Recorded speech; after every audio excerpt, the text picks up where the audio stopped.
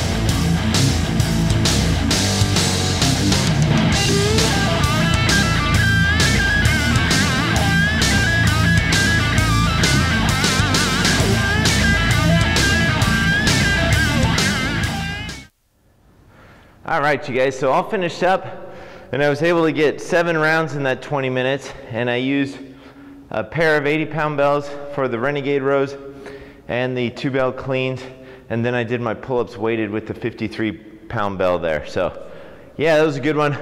Ton of lats, a lot of core work, a lot of grip work as well, so, and shoulders.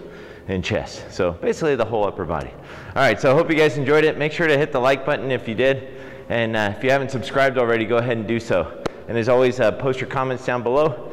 And yeah, enjoy it. All right, so until next time, stay strong, my friends.